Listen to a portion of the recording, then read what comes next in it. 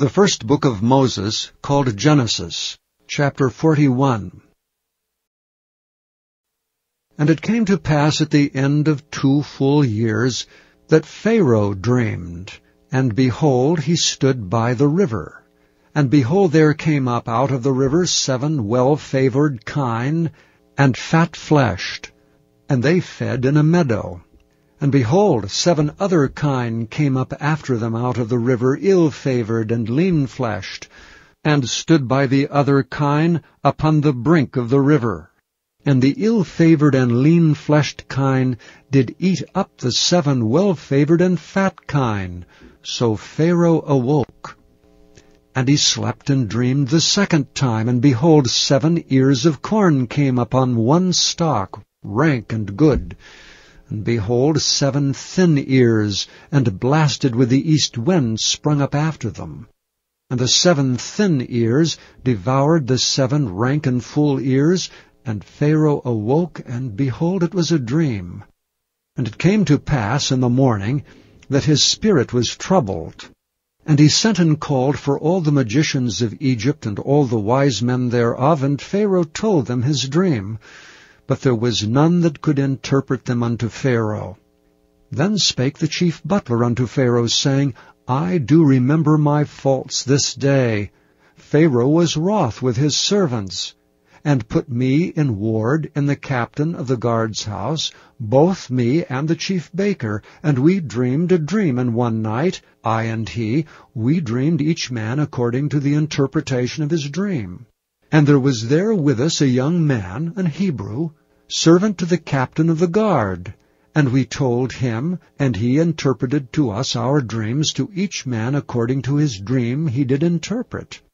And it came to pass, as he interpreted to us, so it was. Me he restored unto mine office, and him he hanged. Then Pharaoh sent and called Joseph, and they brought him hastily out of the dungeon. And he shaved himself, and changed his raiment, and came in unto Pharaoh. And Pharaoh said unto Joseph, I have dreamed a dream, and there is none that can interpret it. And I have heard say of thee, that thou canst understand a dream to interpret it. And Joseph answered Pharaoh, saying, It is not in me. God shall give Pharaoh an answer of peace. And Pharaoh said unto Joseph, In my dream, behold, I stood upon the bank of the river, and behold, there came up out of the river 7 kine, fat-fleshed and well-favored, and they fed in a meadow. And behold, 7 other kine came up after them, poor and very ill-favored, and lean-fleshed, such as I never saw in all the land of Egypt for badness. And the lean and the ill-favored kine did eat up the first 7 fat kine. And when they had eaten them up, it could not be known that they had eaten them, but they were still ill-favored as at the beginning. So I awoke. And I saw in my dream, and behold, 7 ears came up in one stalk, full and good.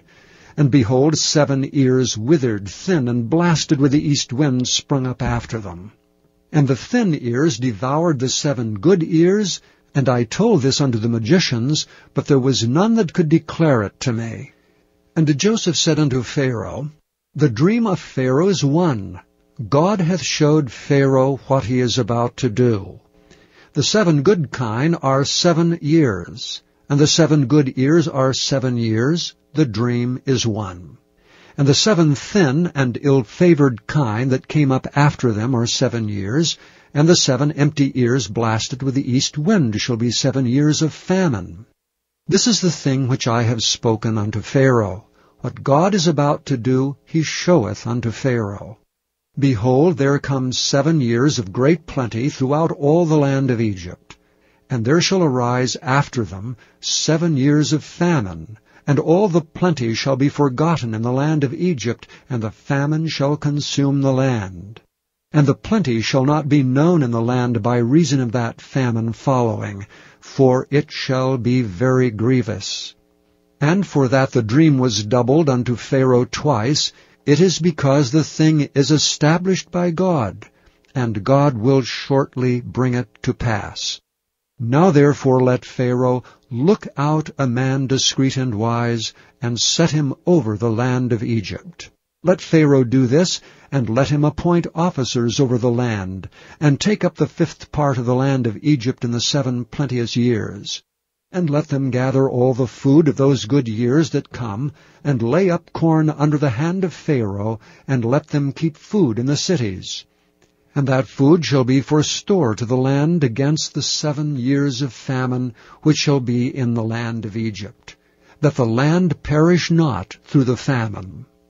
And the thing was good in the eyes of Pharaoh, and in the eyes of all his servants. And Pharaoh said unto his servants, Can we find such a one as this is, a man in whom the Spirit of God is? And Pharaoh said unto Joseph, Forasmuch as God hath showed thee all this, there is none so discreet and wise as thou art.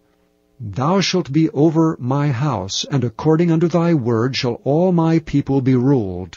Only in the throne will I be greater than thou. And Pharaoh said unto Joseph, See, I have set thee over all the land of Egypt. And Pharaoh took off his ring from his hand, and put it upon Joseph's hand, and arrayed him in vestures of fine linen, and put a gold chain about his neck. And he made him to ride in the 2nd chariot which he had. And they cried before him, Bow the knee. And he made him ruler over all the land of Egypt. And Pharaoh said unto Joseph, I am Pharaoh, and without thee shall no man lift up his hand or foot in all the land of Egypt. And Pharaoh called Joseph's name Zaphnath-Paaneah, and he gave him to wife Asenath, the daughter of Potiphera, the priest of On. And Joseph went out over all the land of Egypt. And Joseph was 30 years old when he stood before Pharaoh king of Egypt. And Joseph went out from the presence of Pharaoh, and went throughout all the land of Egypt. And in the 7 plenteous years the earth brought forth by handfuls.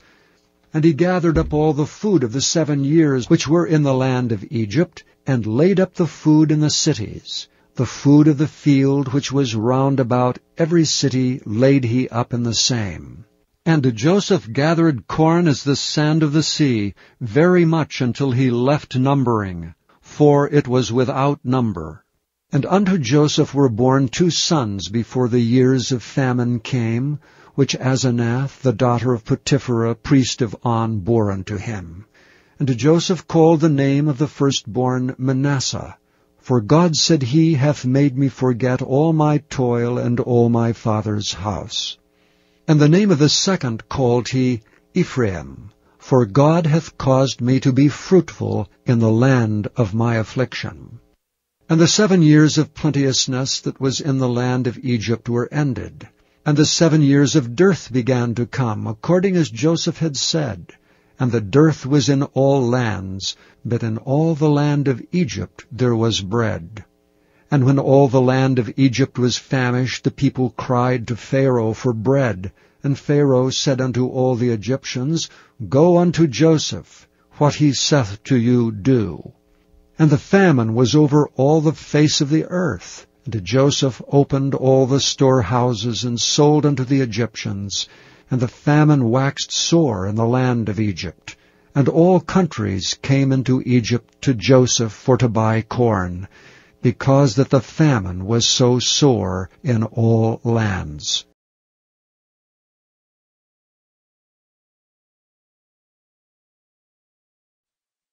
Thank you for listening to this recording of the King James Bible produced by Audio Scriptures International.